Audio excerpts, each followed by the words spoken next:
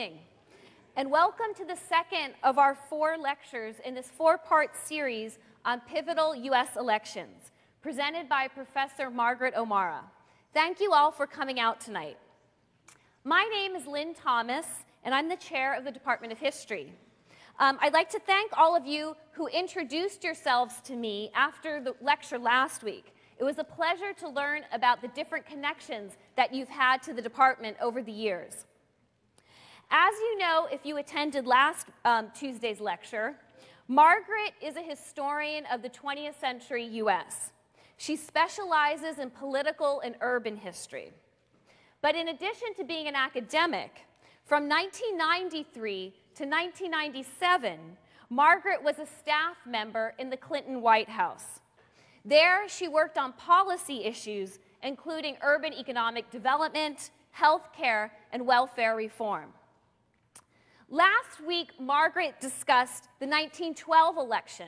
And in that election, you'll recall, then former President Teddy Roosevelt tried running for president once again. In tonight's lecture, Margaret will move to the election of 1932, where Teddy's very distant cousin, FDR, made his first run at the White House. So please join me in welcoming Margaret back to the stage.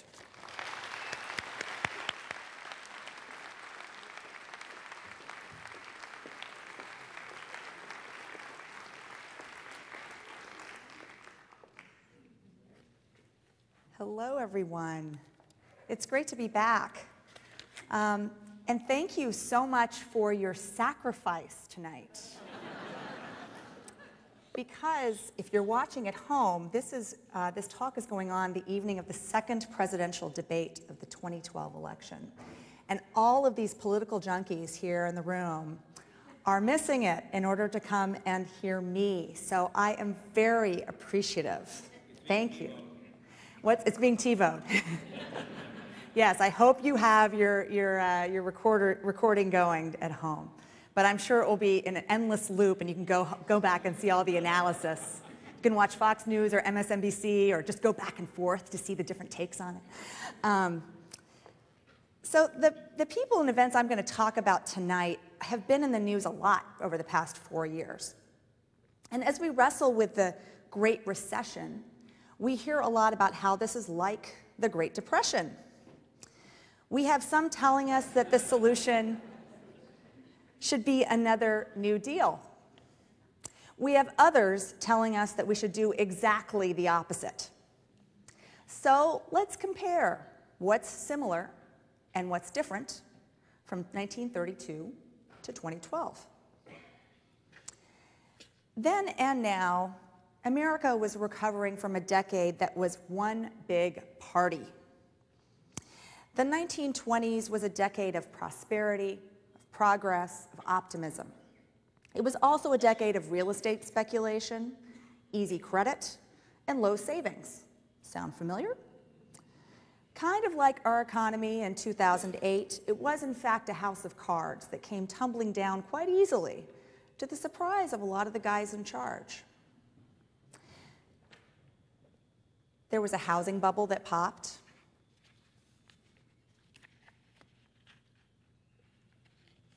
There we go. There was the end of easy credit. There was severe income inequality. In the 1920s, the richest 1% of Americans got a lot richer, while the other 99% had pretty modest incomes. And some Americans were left out of prosperity and progress altogether. There was a European debt crisis. We think of economic globalization as a new thing. It's not. America's Great Depression was so great in part because our economy and Europe's were closely intertwined. And like today, economic malaise was hard to shake off. This meant the guy in charge was taking a lot of the blame. With everything so unpredictable, political groups on the far left and the far right of the political spectrum were getting traction. There were also fights over social issues in 1932, or I should say one issue in particular, prohibition. The great national experiment with banning the sale and distribution of alcohol was over a decade old, and many people felt it was a failure. Other Americans felt very strongly that it should continue. Like gay marriage or abortion today, whether a politician was wet or dry was a political litmus test, and both parties fought within themselves about whether prohibition was a good idea. So economic crisis, a shortage of bold ideas, polarizing social issues led in 1932 to the same thing they lead to today, political gridlock in Washington, D.C. Congress seemed to get few things passed, and the parties spent most of their time just fighting with one another. So what was different? Well, the government was a very different animal in 1932. There were no banking regulations like we have now. Banks both too big to fail and too little to survive all went under. The government did not have big social insurance programs like Social Security and Medicare, which meant that spending was lower, but there were fewer things in place to keep people from falling over the economic cliff. There also was a relative lack of information in 1932 Washington. This is a critical difference. Today, we are awash in a sea of information. We have the monthly jobs reports, unemployment data, et cetera, et cetera. In 1932, we didn't have as much of this, and what we did have was not as accurate or predictive of what might happen. So all of this meant that the Depression hit people very, very hard. People who had been economically secure, even quite prosperous, their whole lives now faced unemployment and homelessness. And unlike today, the Depression kept on getting worse. Unemployment kept on getting higher, more businesses and banks kept on failing, hunger and poverty kept on rising. By the time Franklin Roosevelt took office, the unemployment rate was about 25%. Today, it's just under 8%. So voters in 1932 didn't care that much about how political leaders did something. They just wanted them to do something to fix it. So why was 1932 a pivotal election? Tonight, I'm going to talk about 3 reasons it was. 1, the economic collapse of the United States demanded new policy solutions. 2, it was a campaign that showed the importance of stagecraft, of strategy, and demonstrated the rise of a new breed of campaign professionals. And 3, it was a campaign where the relationship between the politician and the voter, the president or the presidential candidate and the citizen, where it became personal. So let's get started. We tend to mark the crash of the stock market on Black Thursday, October 24th, 1929, as the beginning of the Great Depression. It's important to remember the crash was not the only cause of the Great Depression, and that the Depression was so severe because of the way the U.S. economy had grown in the 1920s. The nation was really 2 Americas, divided and unequal. This had a big political impact. The rich got much richer in the 1920s. They saw a 75% increase in real income between 1920 and 1929. The rest of the nation only got moderately better, a 9% increase in real income. Put it this way, on the eve of the Depression, the 30,000 richest families in the United States earned more than the 11 million families at the bottom. At a time when the minimum income deemed necessary for a decent standard of living was $2,500 per family. How many families made less than that in 1929? 71% of American families. And here's another dimension of the American divide of the 1920s. The urban centers, like here in Seattle, were prospering in the 1920s. Good manufacturing jobs paid well enough for families to buy cars, to go to the movies, go to baseball games. Women cut their hair. They listened to jazz. Prohibition was openly flouted in the cities. But over 40% of Americans still lived in rural areas in 1930, and their 1920s were very, very different. More than 80% of the rural population did not have indoor plumbing in 1930. 98% of American farmhouses did not have electricity. Threatened by the decadence of the cities that they read about in the newspapers and they watched at the weekly picture show, rural people even more strongly believed in traditional values. They were strong supporters of continuing prohibition. And as often happens in times of economic crisis, some people took their anger out on others. The Ku Klux Klan saw its highest national membership ever in the 1920s, and it wasn't just a Southern phenomenon. Some of the biggest chapters were north of the Mason-Dixon line. In 1932, both parties had to reckon with the magnitude of not only the magnitude of the economic crisis, but with the realities of this divided America, separate, unequal. And they had two very different answers to the problem.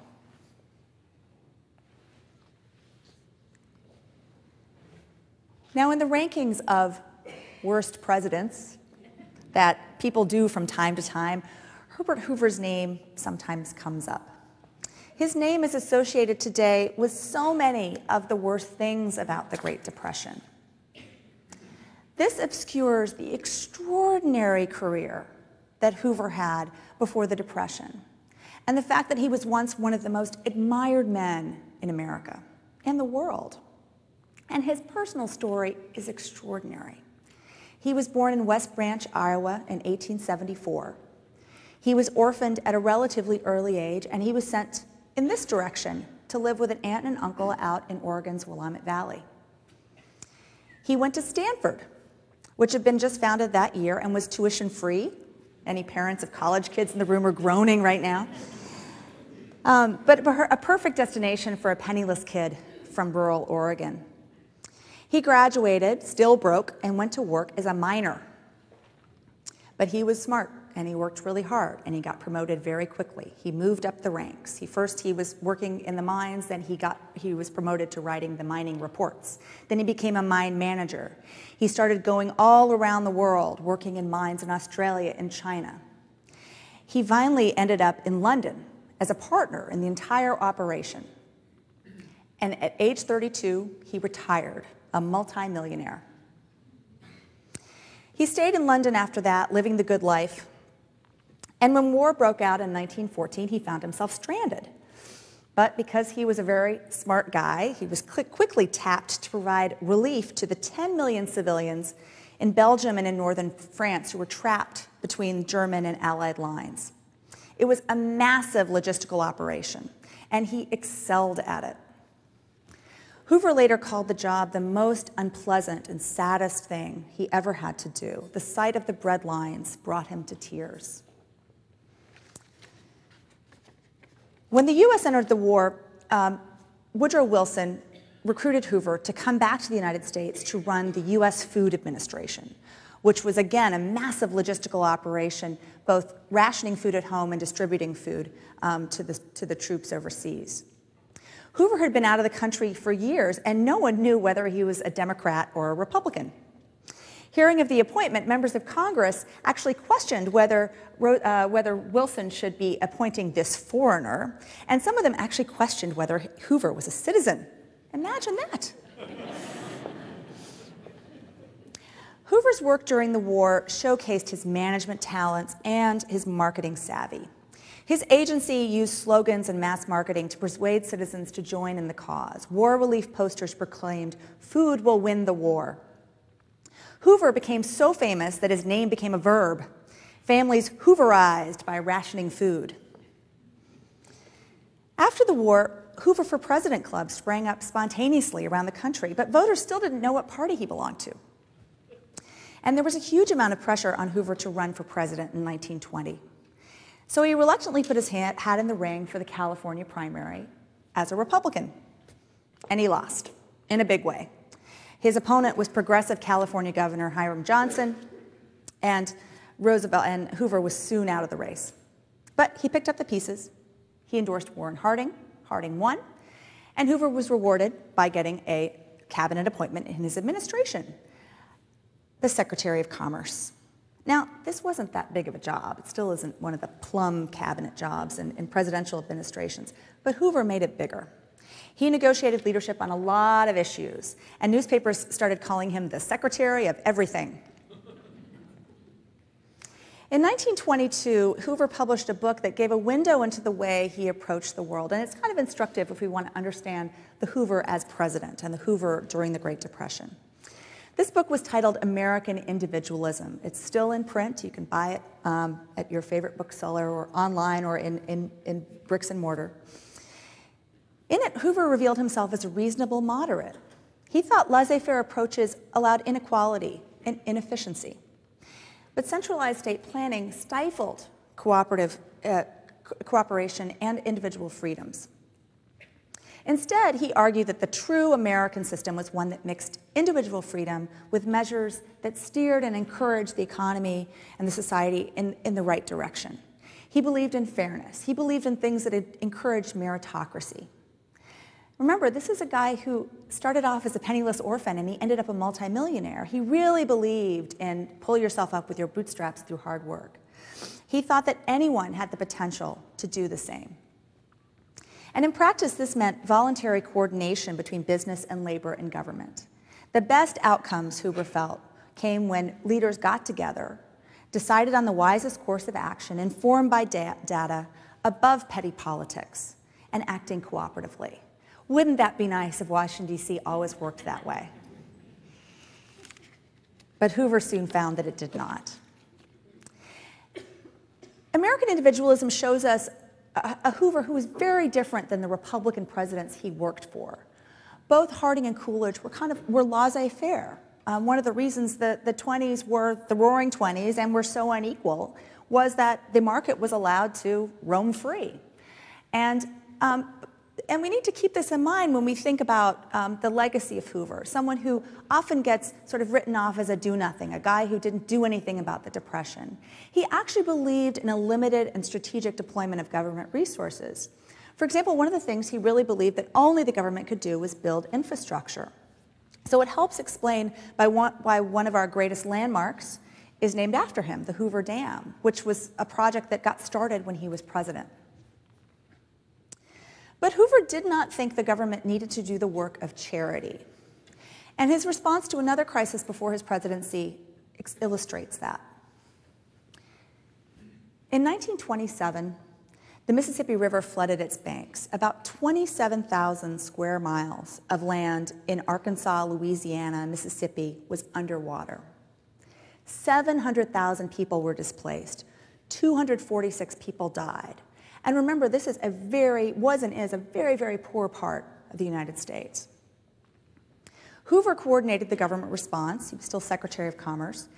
And he felt that his role was to reassure the public, to coordinate private relief efforts, and deploy government resources for infrastructure, but not to individual economic assistance, short-term or long-term.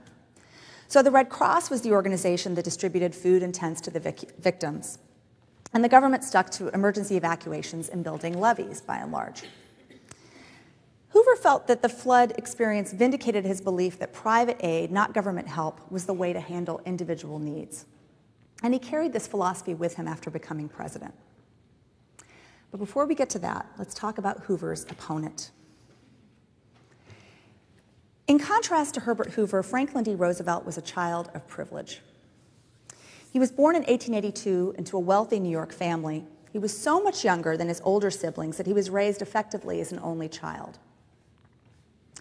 Theodore Roosevelt was a cousin of his, distant cousin, but his branch of the family was quite different from Franklin's. There's a story that when the children of Teddy Roosevelt and Franklin Roosevelt, who were about the same age, would get together on family vacations, Teddy's kids looked down on Franklin because he liked sailing.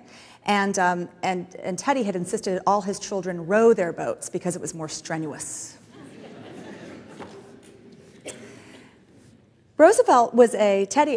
Franklin Roosevelt was a witty, friendly guy, but in his younger years and into his college days, he really didn't seem to impress anyone with his weighty intellect. His college nickname was Feather Duster. He was a lifelong Democrat. His only vote on the Republican side was when his cousin Teddy was running for re-election in 1904. He entered Democratic politics formally in 1910, when he ran for New York State Senate. He won narrowly, representing his home district of Dutchess County, which was largely rural. And this is an important part of understanding Roosevelt. Representing a rural district gave him an understanding of rural life and a credibility with rural voters that would prove very valuable in the decades ahead. He won re-election in 1912, but he didn't finish out his term as he was recruited by the newly elected President Wilson to join his administration in Washington. The job he took was the one that his cousin Teddy had taken when he first arrived, Assistant Secretary of the Navy. During his time in the Wilson administration, Roosevelt and Hoover got to know each other. They attended the same dinner parties. They were colleagues, and they kind of had the same politics. They were centrist. They were progressive. They were reformers. By 1920, their political lives had diverged. Hoover ran as a Republican for president, and Roosevelt was the vice presidential candidate on the Democratic ticket the same year. Because the men lost touch with each other after their days in Washington, they had the same, they really didn't perceive, they had the wrong perception about what the other had become. They saw them, their image of one another was frozen in amber. Hoover thought that Roosevelt was the same man that he'd known in 19-teens Washington. And Roosevelt thought the same. And this was very important and played a role in 1932. Because the 1920s changed both men in critical ways, especially Franklin Roosevelt. During the summer of 1921, Roosevelt contracted polio while on summer vacation. Polio transformed Roosevelt. He had to drop out of public life. He had months and years of rehabilitation. His wife, Eleanor, later observed that this experience of polio made Roosevelt far more patient. The restless and energetic Roosevelt finally had to sit still. It also made this son of privilege have a whole new understanding of reliance on others. Roosevelt's recovery depended on so many people, family, friends, doctors, nurses, hospitals, rehab facilities. He started realizing that you needed to have a broader community to bring you back, to put you back on your feet. And he also realized that for most people who didn't have the resources that he had, they needed some other entity, perhaps the government, to help them in times of need. He believed that people could not do it alone, that individualism was not the answer. Hoover is writing about American individualism, and Roosevelt's personal experience and his political philosophy is evolving into one that is more cooperative, more collaborative, more communitarian. And he felt like the government needed to play this critical role in ensuring people's economic welfare. This is the key idea that undergirds his candidacy and the New Deal of his presidency. FDR finally came back into the political spotlight in 1924. He came to the Democratic National Convention to give a speech in support of his political mentor and fellow New Yorker Governor Al Smith, who was running for president. It was a dramatic moment. Everyone knew of Roosevelt's illness. Everyone knew how disabling polio could be. Roosevelt had prepared for this moment for months and years. He had strengthened his upper body so that he could grip railings and podiums, swinging upstairs and holding himself upright with upper body strength alone. He learned how to use gestures and leaning forward on the podium and using a loud voice and expressions to get everyone to focus on the waist up, not at the powerless legs below. After his comeback in the 1924 convention, he went back to work, behind the political scenes, building important networks and alliances within the Democratic Party. This is another thing that polio gave Roosevelt. It took him out of the game, not running for election, during a decade when Democrats were losing election after election. He finally came back in 1928 when Al Smith vacates the New York governor's office to run for president again, and Roosevelt runs for governor of New York and wins. Smith loses the election, and so by the time Herbert Hoover got to the White House, Franklin Delano Roosevelt was one of the most prominent and powerful Democrats in America.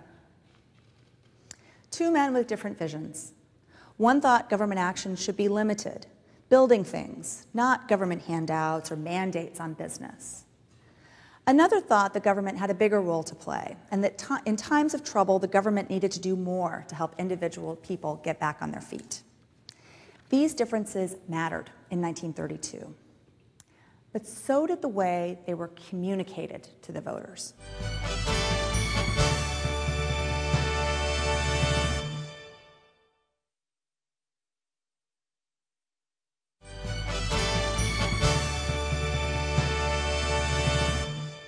The second part of the story of 1932 is the rise of a set of people and political approaches that we didn't see as much of before then, and that we see a lot of today.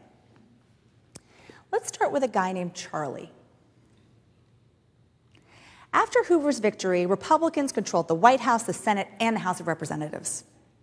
The Democrats decided they needed to fight back, and they did something innovative. They hired a full-time journalist, Charles Michelson, away from his newspaper job, and installed him as the party's first full-time publicity director. Now, campaigns had had press secretaries before, but that was usually when a campaign was going on. Our guy Charlie here was hired to hammer away at the Republicans while they were just trying to govern. And this was a new innovation. We are still living with its legacy today.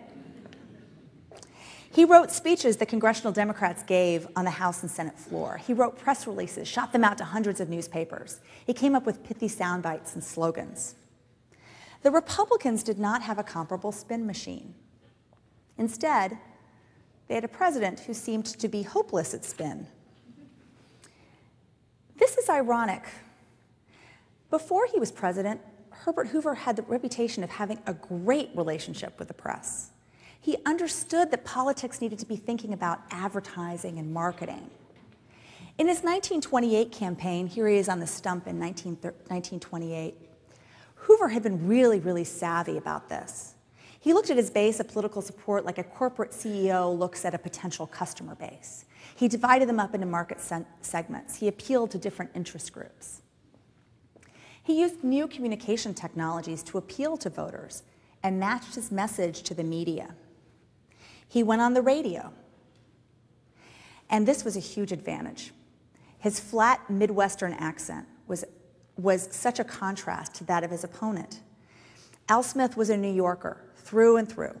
He had a honking New York accent like you don't even hear anymore.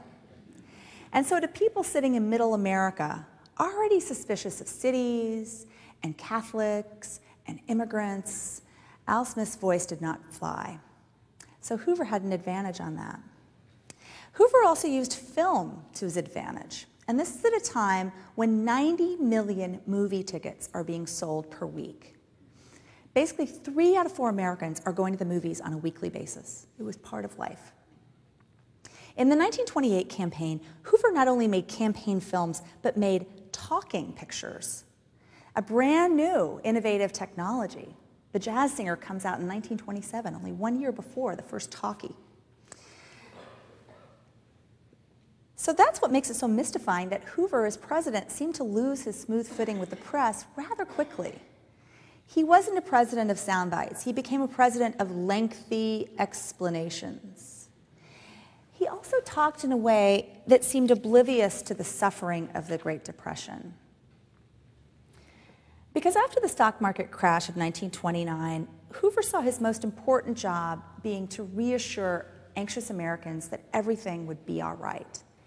And based on his experience, he felt it would be eventually, because he had a 19th century understanding of how the economy worked, and so did most of the people around him. There were plenty of economic downturns in the 19th century. It was a perennial and unavoidable feature of industrial capitalism. And Hoover figured this was simply another one of those, and the market would eventually sort itself out. And yes, he and his administration were working behind the scenes, but they really were working literally behind the scenes. They weren't taking up a lot of airtime saying, we're doing all these things to try and help you. Instead, what he said publicly was he tried to reassure the public, and it backfired, really. One of the things he actually tried to do to reassure people was he started calling this crisis a depression, because he thought that calling it a panic would make people too agitated. So he also was kind of quick to seize on any good economic news. When the economy had a little uptick in March 1930, Hoover declared, "The Depression is over." He thought negative thinking was dragging everyone down. In October 1930, he said, "The income of a large part of our people is not reduced by the Depression, but is affected by unnecessary fears and pessimism." When he started looking at the campaign ahead, he and others in the GOP thought the election would not turn on the economy, but on social issues, especially prohibition. Wrong. People were upset, and Hoover was getting blamed for it. One of the reasons Hoover is taking so much of the blame is that in the good times, he took a lot of the credit. Many have heard of the Hoover slogan, "A chicken in every pot," that he allegedly promised in the 1928 campaign. Actually, that wasn't him, it was the Republican Party. But he did say, do other things that kind of said the same thing. He and the GOP had identified themselves very closely with prosperity in 1928. The Hoover campaign gave out breadboards reading, "Vote for Hoover and your board will never lack a loaf." They distributed lucky pennies that read, "Good for 4 more years of prosperity." And on the stump, Hoover proclaimed, quote, "We in America today are nearer the final triumph over poverty than ever before in the history of this land." Another reason that Hoover got the blame was that Charlie Michelson made sure he would. When shanty towns started to spring up in cities across the country, including here in Seattle, this is taken from Seattle's encampment just where the stadiums are right now, filled with unemployed and homeless men, Michelson gave them a name, Hoovervilles. He got Democrats to hammer Hoover on the economy. Day after day, congressmen and senators got up, raged against Hoover. And Hoover read all of his bad press, which you're never supposed to do, right? If you're a politician or a movie star, you never read your bad reviews. And Hoover started to hate the Washington press corps. He previously had weekly press conferences where pretty much anything was fair game, and he just clammed up. He started to sound like a guy who didn't like his job very much. He referred to the presidency as a repairman's job, where he went from one crisis to another.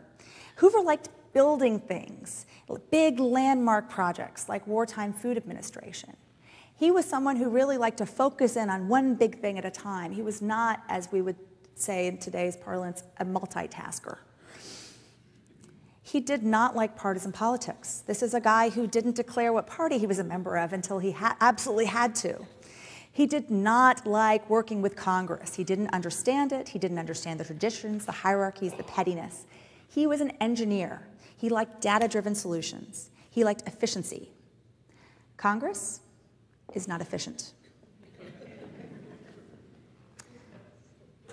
Part of his ineffectiveness in responding to the Great Depression during these first 3 years of it was his dislike of these conventions of Washington. He was not a professional politician. He tried to sidestep Congress for a while. He tried to work directly with business and labor leaders. But the president's job is to introduce legislation, is to work with the legislators. That really does not work. The nation was more than 2 years into the Depression but when he finally acted more boldly and visibly. He introduced and Congress passed legislation to create the Reconstruction Finance Corporation, which would lend money to struggling financial institutions. And this is a landmark, a beginning of the New Deal, even though it's not yet the New Deal. While this was critical in shoring up the banking system, it helped only bankers directly. It was something that was critical but very hard for ordinary people to see or understand. He also asked Congress to appropriate more money for farm loans, but it all seemed like too little, too late. Franklin Roosevelt had different ideas. While Hoover was stumbling through his presidency, Roosevelt was governing New York State and trying out some ideas that he would later take national with the New Deal. He got state government to provide direct relief and jobs for the unemployed. He He proved very adept at connecting the city and the countryside across issues and creating these coalitions. He also had a human touch, a sense of humor, an ability to connect with political bosses and with voters alike. And part of his effectiveness stemmed from the people who surrounded him. This is another important development we see coming through in the 1932 campaign. Professional campaign advisors whose full-time job was to get a candidate elected and re-elected. They were loyal to the candidate, not just to the party, although they might have worked within the party apparatus. And like Charlie Michelson, they could work just as hard in the off years as they did in the on years. In Roosevelt's case, he had a smart combination of people who could do the message and people who could do the politics. His media guy was Lewis Howe, a former political reporter who had been his press operative since his days in the New York State Senate. Roosevelt's political guy was James Farley, a New York Irishman with deep roots in the Democratic Party, but an even greater loyalty to FDR. In the summer of 1931, 6 months before FDR officially announced his presidential candidacy, these three men hatched up a plan. Farley announced he was going to take a trip to Seattle, but he decided he would make some stops on the way. Visualize this: Roosevelt, Farley, Howe, leaning over a table, unfurling 3 large documents: a map of the United States, a railroad map of the United States, a railroad timetable, and a list of Democratic Party officials that Farley should visit on his way to Seattle. The result was a trip that was 30,000 miles long, where Farley made stops, as many stops as he possibly could, between Albany and Seattle, to visit as many possible Roosevelt delegates as he could, Democratic Party officials, locking up their loyalty well in advance of Roosevelt announcing his candidacy. The team also understood they needed to lay a good foundation in the press for a possible Roosevelt run, and task number 1 was to dispel rumors that Roosevelt was not fit enough for the job, that he was too disabled. They planted a story in a national magazine titled, "Is Franklin D. Roosevelt physically fit to be president?" The answer, the experts in the article concluded, was yes. And by this time, Roosevelt had become highly skilled at masking the fact that he could not walk. He made sure that he wasn't seen in public, much less photographed in a wheelchair. And take a look at this 1928 photograph. Here he is standing tall, leaning on only one cane at first glance. But if you look more closely, you see that behind him, he strategically is holding a second cane that's propping himself up, bracing himself so he looks like he's standing independently. This sort of stagecraft is only possible when Roosevelt was not moving. When he needed to move, his son James accompanied him everywhere, giving him an arm while Roosevelt supported himself with a cane on the other side. And with his big waves to the crowds, his hearty smile, his jaunty expressions, Roosevelt projected an image of vigor and health. The lengths to which Roosevelt had to go to hide his disability made him acutely aware of image and perception. He learned how to use words and gestures to focus people's attention exactly where he wanted it to go.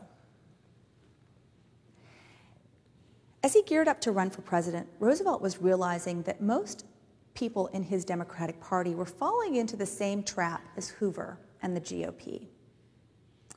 Like the Republicans, many mainstream Democrats also thought that prohibition would be the biggest issue in the 1932 election. Mainstream Democrats also took a somewhat conservative, incremental view about how the government should respond to the economic crisis. And Roosevelt saw this as a real opportunity. He saw that third parties with more radical messages were getting traction. He sensed that voters were deeply frustrated with the status quo in Washington. And he saw firsthand in New York State the powerful impact that government could have on poverty, on unemployment. It seemed like the same thing was needed at the national level. At the very least, they just had to try. He declared his candidacy in January 1932, a week before his 50th birthday. The field was crowded and competitive. Powerful congressional Democrats, like Speaker of the House John Nance Garner, were running. Roosevelt's old ally and now his rival, Al Smith, was considering it. And to Hoover, Roosevelt seemed like the most beatable of the bunch. Throughout the primary season and into the summer, the White House tracked the Democratic race very closely, and when FDR finally got the nod, they breathed a sigh of relief. This is the guy they wanted to run against. They thought he was beatable. Because Hoover still remembered Roosevelt of the feather duster years. He didn't realize the man that he had become. Hoover said to some aides, Roosevelt was, quote, a pleasant fellow and well-meaning, but without a rudimentary grasp of the issues involved. Roosevelt immediately marked his territory by being more liberal and bolder than his competitors. But it's important to understand that he wasn't putting out detailed policy proposals. Nor did his campaign indicate that nothing about his campaign actually indicated that he had a strong ideological agenda. He wasn't running on the issues. He was running on the idea that we needed to test an array of new approaches and see if they worked. In a May 1932 speech in Atlanta, he said, "The country needs, and unless I mistake its temper, the country demands bold, persistent experimentation. It is common sense to take a method and try it. If it fails, admit it and try another, but above all, try something." This is an important thing to remember about the campaign of 1932. We tend to think that the campaigns of long ago were weighty, substantive affairs, that now we have all fluff, and then it was all substance and policy. And that's not really the case. FDR was very vague about what he was going to do once he got to the White House. And part of this was he was trying to appeal to a very disorganized Democratic Party, a cobbled together bunch of constituencies with very different issues and priorities. Remember, this is an era where Will Rogers said, "I am not a member of any organized party, I'm a Democrat." Roosevelt was a savvy politician. He knew to stay away from any third rails of politics. He knew to play it safe. And he also understood that he could trump that vagueness with powerful emotional appeals, because that is what people needed at this moment. They were dark economic times. It was the power of emotion, not the details of policy, that would pull these different constituencies together. And this is the critical thing that Herbert Hoover missed. So now we come to the third chapter, and the medium that dominated the final months of this pivotal campaign, radio. By 1932, radios were fixtures in American households. Radio broadcasts already had turned events like Charles Lindbergh's first solo flight over the Atlantic into shared dramas, listened together live by people from coast to coast. It brought entertainment into people's living rooms, and it was critical for relaying political news. In 1932, the radio networks broadcast gavel-to-gavel coverage of both party conventions. Both happened in Chicago, in the relatively new Chicago Stadium, and the GOP went first. Hoover, keeping to long-standing traditions, stayed behind in the White House, which is where he'd been for most of 1932. Although he'd faced a primary challenge, it wasn't a significant one. So he didn't hit the road all that often. Instead, he relied on the advantages of incumbency, presiding over official events, and taking advantage of the new invention of newsreels that filmed almost anything a president did, filming him looking presidential. Now, this might have been tremendously effective and worked very well in an ordinary year. In 1928, this would have been a great tactic. But this was not an ordinary year. Having a president, hanging out in the Rose Garden and presiding over, official White House events wasn't very compelling when people were hungry and jobless. The Republican convention was pretty boring to a radio listener at home. It was carefully planned, it was tightly orchestrated, it was passionless. There were lots of empty seats, and few members of Congress attended. The main focus were platform fights over prohibition. And again, this is something that's still getting a lot of attention among the political elites. The GOP are trying to figure out, should we go wet, should we go dry? The Democrats are saying, come on down, kid, this is the life in the wet trough.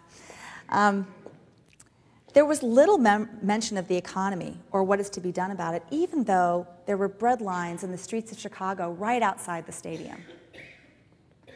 The catchphrase of the Republican convention, don't change horses midstream. They couldn't come up with anything better. Here's the thing. At that point in 1932, the GOP and Hoover really didn't believe the Democrats would win, and a lot of pundits agreed with them. Remember, this is an age with far less information. This includes reliable political polling. Breadlines aside, the economy actually was getting better for the first part of 1932, in part because of the measures the Hoover administration and Congress had taken to shore up the banks, to loosen up credit. But Congress went out of session for the whole summer of 1932. And when they did, the Fed tightened up credit again. So the economy started going downward again. In the absence of good economic statistical reporting, the Hoover administration and the folks of the GOP convention didn't understand where it was going. Now, the Democratic convention in the same hall 2 weeks later was nothing but boring. It was a true political spectacle, a cliffhanger. First off, it was a horse race. No candidate, including Franklin Roosevelt, came into the convention with enough delegates to win it. The night of June 30th was nominating speeches, 10 hours of them, beginning at 5 p.m. and going until 3 a.m. in the morning of July 1st. The radio networks kept up coverage through the whole thing. And then, after that, Roosevelt's people decided they'd try and force a vote right then and there at 4:28 a.m. One ballot, two ballots. Roosevelt made small gains, but not decisive ones. It's summer. Everyone's sweating. Jim Farley handed out fans with Roosevelt's picture on them, so everyone's flapping Roosevelt's face in front of them. On the third ballot at 8 a.m., Roosevelt got 5 more votes. The exhausted delegates slumped back to their hotel rooms for a nap. And then in the 10 hours that followed, there was furious politicking and backroom deal-making, including a true deal-maker, the newspaper magnate William Randolph Hearst, owner of a whole chain of influential newspapers across the country, threw his support behind Roosevelt, meaning his editorial pages went with him. So in ballot number 4, Roosevelt got it. Then, more drama. FDR seized the media moment, broke with tradition, and flew to Chicago to accept the nomination in person. This was another piece of classic FDR stagecraft. Not only is he doing this unconventional thing at the convention, but he's showing he's tough enough to do it. This was not an easy trip to make by airplane from New York to Chicago in 1932, but he had the health, the stamina to do that. He gave a speech promising a new deal for the American people.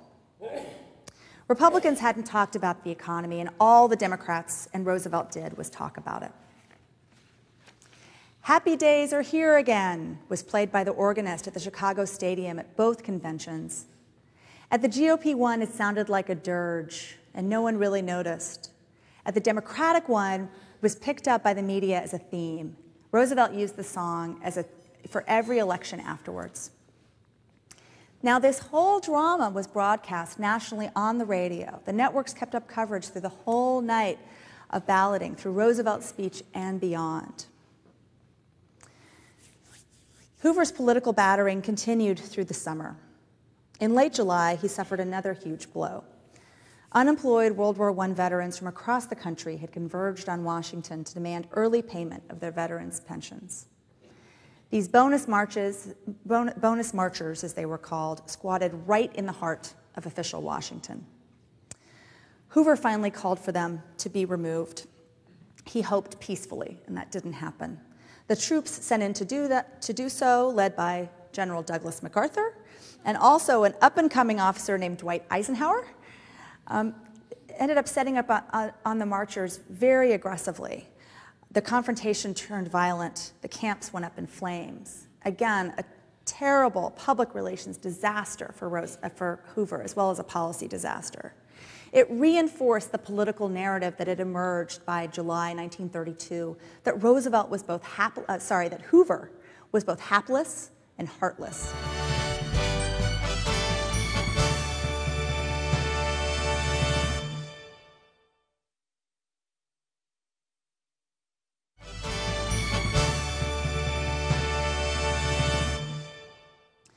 The fall campaign showed the stark contrast between Roosevelt's appeals to the heart and Hoover's appeals to the head. Hoover still was a reluctant campaigner. When he went on the stump, he could be soft-spoken and hard to hear. He was not a fiery orator. He was a great explainer. He scoffed at Roosevelt's use of speechwriters. Instead, he took on the exhausting task of writing all of his speeches himself, loading them with facts and statistics. And they were downers. He was defensive. He was dogmatic. He wasn't giving anyone any hope. He was saying, stay the course. This guy is a fool. Stick with me. He didn't have anything positive to give people. And he seemed to forget the power of radio. In fact, earlier in his term, he'd had the opportunity to give 10-minute radio addresses to the American people, just like the fireside chats that Roosevelt would later make famous. And he turned it down. He said, there's no way I can relay any message of substance in 10 minutes. Hoover also hated personal interest stories that might make him seem more human and likable, like an ordinary guy, and relay his amazing life story and all of his accomplishments. Some aides once tried to persuade him to make a documentary about his life, and he said, no, no, no, this would, quote, get votes only from the morons. In contrast, Roosevelt used radio to his advantage. Even with his aristocratic voice, he delivered a message in a way that made him more of a man of the people than Hoover. His words were full of personal stories. He called people my friends. He reassured them. They weren't about statistics. They were comforting. They built trust. And incidentally, radio was a pretty good medium for someone who didn't have use of his legs. On the stump and through the radio, Roosevelt ran a campaign short on facts and long on emotions, and it worked. FDR actually overestimated Hoover. Again, he's thinking about the Hoover of long ago. For a long time, Roosevelt could not believe that a guy he knew was so smart and so savvy would be bungling his campaign so badly. He thought there must be some sort of October surprise. There must be some grand strategy they're going to pull on us. But then he started to realize that wasn't going to happen. And he also got wind of some of the derogatory things that Hoover and his people were saying about him privately, and he got angry. So he started campaigning harder. And he also realized that he was going to win. In those final weeks, he crossed the country in a custom campaign train labeled the Roosevelt Special, which you see here at its stop in Seattle. Thank you, Museum of History and Industry. It had a fully furnished press car, which was a first in presidential campaigning. So he made the reporters very, very well-fed and watered and well-rested, so they would write nice things about him. And the venue was perfect for this disabled master of stagecraft. He'd powerfully grasped the railings at the back of the train and the microphone stand, and his voice would boom over the crowd, and he would give some uplifting speech, and the crowd would cheer, and the reporters, after getting off their nice cushy car, would be there in the crowd writing it all down, then get back on and go to the next stop. Hoover also got angry and bitter, and he could not believe that Roosevelt might win. He finally hit the road, but his whistle stops were far less joyous. He stuck to his guns, declaring that, quote, the forces of depression are in retreat. And he declared that, quote, no defense is needed of his administration's policies because they had been the right ones. Roosevelt's campaign train was met with cheers and bouquets of flowers. Hoover's train was met with unemployed men wearing placards saying things like, Hoover, bologna and applesauce. Election day was November 8th. It was a landslide for Roosevelt. He won 472 electoral votes, and Hoover won 59. Roosevelt won over 57% of the popular vote. It was a resounding defeat for Hoover and his vision. Most people who run against one another for president end up not liking each other very much. Herbert Hoover and Franklin Roosevelt ended up hating each other. They hated each other so deeply, in fact, that they refused to work together in the 4 months between election and inauguration, because this is when inauguration still happens in March. Hoover did not want to take full blame for emergency measures like closing the banks. He asked FDR to work jointly with him. Roosevelt, smart politician, did not want to commit, nor share the blame or credit for his rival. So they had a standoff, and the American people suffered. The economy further hurtled downward. By the time that Inauguration Day rolled around, Hoover and Roosevelt shared a car ride from the Capitol to the White House without saying a single word to each other. When FDR came in, his first 100 days of legislation involved enacting into law many things that were already moving through Congress while Hoover was still president, and Roosevelt got full credit. So let's sum up. Why was 1932 a pivotal election? The economic collapse demanded new solutions.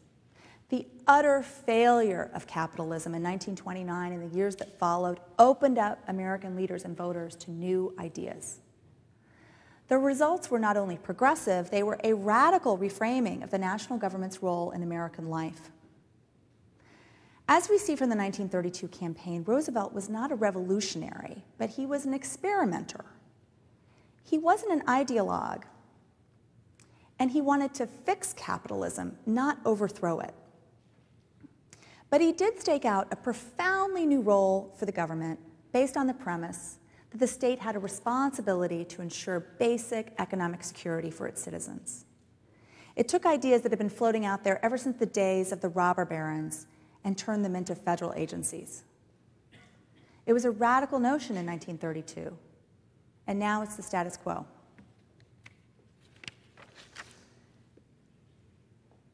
The second reason we have a pivotal election in 1932 was the growing importance of stagecraft, of strategy, a new breed of campaign advisors. Roosevelt's political boss, Jim Farley, wasn't just good at taking 30,000-mile trips across the country. He and his boss were good at bringing in new constituencies into the Democratic Party through their political strategy, their stagecraft, their savvy marketing. They appealed to groups that previously had voted Republican, including groups of native-born working-class people and African Americans, chief among them. The result was that Democrats enlarged their electoral base in a way that allowed them to dominate national politics for the next 50 years. Now, what wasn't obvious at the time was that the 1932 election started to mobilize a new conservative movement. And one of the chief catalysts for this was Herbert Hoover himself. After spending a little time licking his wounds, he came back into public life, swinging hard. He became one of the loudest and fiercest critics of the New Deal, and he helped mobilize conservative business leaders and political leaders against it. His critiques helped seed new interest groups, new political tactics that would help Republicans redefine their base and redefine politics several decades later. Third, it was a campaign where the relationship between the presidential candidate, the politician, and the voter becomes personal. Herbert Hoover lost because he didn't get that it was all about the economy, and he failed to play by the rules of the new media environment. Roosevelt won because he responded to both message and media. Now, we can't blame it all on Hoover's strategy. Part of it was simply incumbency. This was a pretty rotten time to run for re-election. He was trying to stay the course, and no one had faith that the course would correct itself. Again, we're still arguing over what might have happened if the New Deal hadn't happened. It wasn't as if his challenger won on policy, however. The modern method of campaigning, coupled with people's desperation, allowed Roosevelt to get away with vague and sometimes contradictory statements, and we should remember that as well. The big takeaway, though, is how much voters' choices hinged on how much they liked or trusted the candidate. Hoover misunderstood the power of image, but he didn't understand how the magnitude of crisis demanded a compassionate and empathetic leader, not a great engineer. The legacies of 1932 are with us still. We will judge tonight's presidential debate not just on what candidates say, but on how likable they seem. Campaign strategists and pollsters slice and dice the electorate into every possible interest group and try to squeeze votes out of them. And whether people are avid readers of Paul Krugman or faithful listeners of Rush Limbaugh, everyone operates on a presumption about the way the world works that simply didn't exist prior to 1932. We know that what happens in Washington, D.C. has ripple effects across the country and across the world. Whether we think the government should act to do more or do less, we see the relationship between citizens and their government and their president as a highly personal one. And that is the ultimate legacy of 1932. Thank you very much.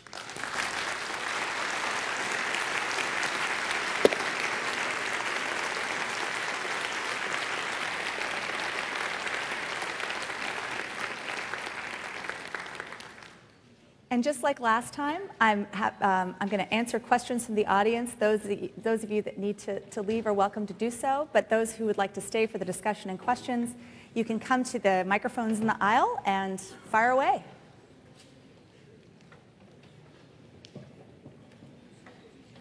Yeah.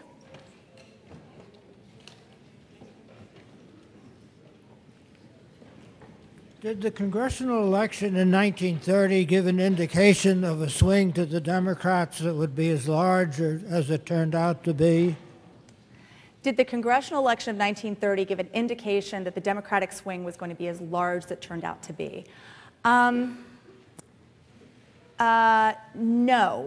I think that it was certainly an indication that Republican strength was weakening.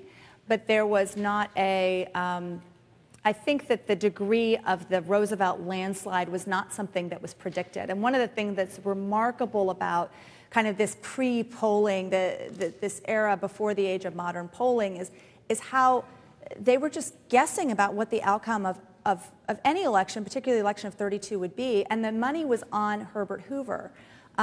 As a contrast, just to show that the main national poll that was sort of the reliable poll was one that was run by Literary Digest magazine that would send a questionnaire out to its readers. So of course this is a certain market segment, people who subscribe to Literary Digest and turn their questionnaires back in. And that was the major credible national poll. This was before George Gallup has really gotten his business up and running.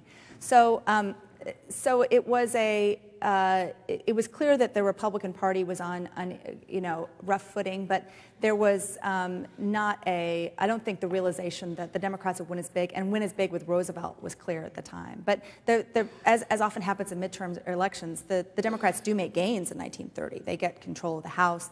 They're no longer completely in the political wilderness. But 1932 was something of a surprise. How much do you think the comparison between Obama and FDR is historically valid, and how much do you think it is a stereotype that's being possibly extorted by both sides? So how much is the comparison between Obama and FDR valid, and how much of it is not? That's a great question. I think in some ways there's some interesting similarities. I think if you look at Obama's campaign in 2008 compared to Roosevelt's campaign in 1932, you have some similar, promising hope and change, and maybe not worrying about the details all that much.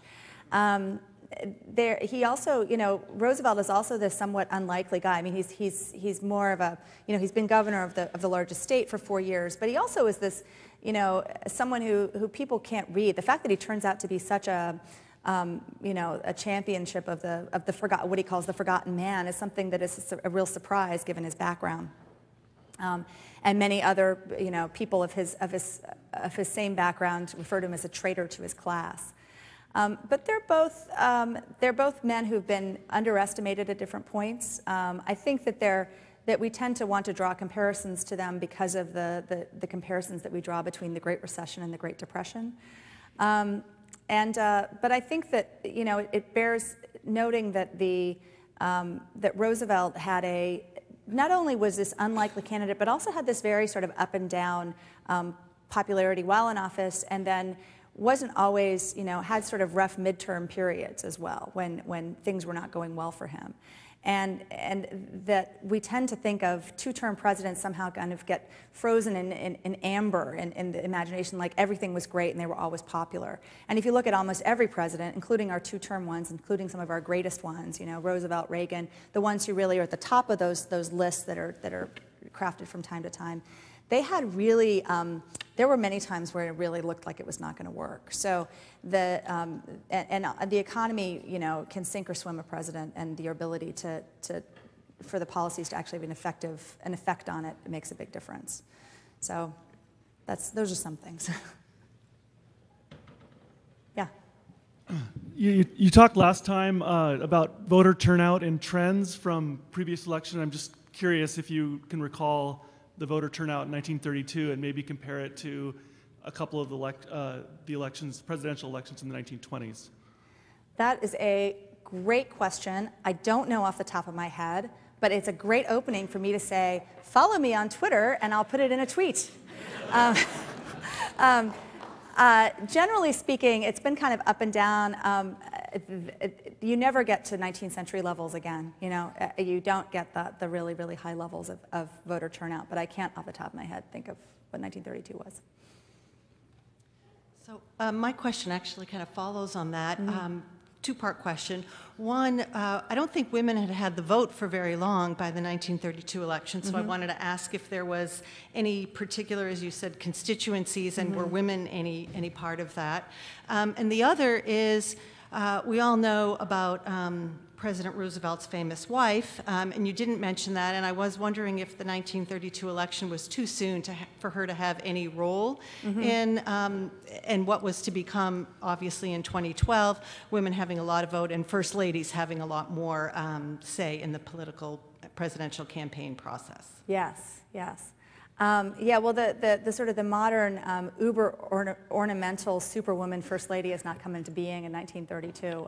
She's more on the ornamental side, and as we know from Eleanor Roosevelt, she didn't like being anyone's ornament. But to answer the second part of your question first, she was, of course, much on the scene and very much a kind of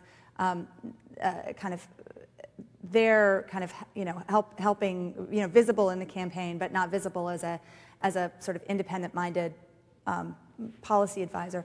But she also had very little patience for the kind of, the real, it came to be a drag after a while. She parachuted in when she felt like she might get something out of it.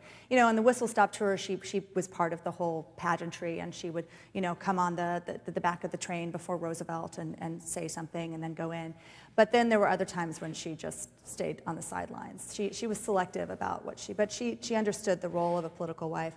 Her real kind of, her role as an independent kind of crusader and having a set of issues on which she was much more out front, particularly racial integration, than her husband, really emerges publicly in the sort of his later terms and privately once they enter the White House. The question of women getting the vote is a very interesting one, and one person who really was paying attention to the female vote was Herbert Hoover. I talked about how in '28 he sliced and diced the electorate and thought about interest groups, and one interest group that he really pursued very, very aggressively was women voters, and particularly sort of middle-class white native-born women voters, these sort of progressive women turned matrons. But of course, the great thought was that suffrage was going to sort of transform the electoral landscape on a number of different levels. But then the reality was that women tend to vote class over gender on many cases, that they voted like their husbands, not necessarily because their husbands told them how to vote, although that was the assumption, that was one of the arguments against suffrage, but that they tended to vote their economic interests. And so the female voter is less visible as a gender, as just voting on six issues. The economic situation was dictating the vote in '32 as it did in '28. From 1860 to 1932, you had 72 years with only 2 Democratic presidents. How do you explain the Republican dominance over 72 years? That's part of it was a numbers game, that the Republican strongholds were the places that were the most densely populated. So with the Republicans having strongholds in the Northeast, Midwest, and the Democratic strongholds being the much more lightly populated and more rural South and West. You just had more people, and that reflects itself congressionally as well, in the makeup of the legislature. One slide that I could have shown that I think that illustrates this and is a kind of a map that shows the electoral breakdown. Sorry, the popular vote breakdown for the 1932 election. I showed the electoral map, which was a very clear-cut landslide. But if you actually map that out and do alter the map so you're showing kind of where the fattest part, the most population is, where the population centers are, you see this huge bump on the eastern seaboard, this big red bump for Hoover. He only won a few states, but they were some of the most populous states. And some of the most lightly settled states were Democratic. And that kind of reflects the conundrum the Democrats faced, that it was very hard to win nationally. And the other thing that Democrats had the problem was the South and segregation and the question of race and sectionalism. And the fact that you had a party that was trying to cobble together these interests that were, you have Southern whites on the one hand, you have working class whites, urban whites in the Northeast on the other hand, you have Western populists, trying to get all these people to sing the same song at the same time. And what does is economic crisis.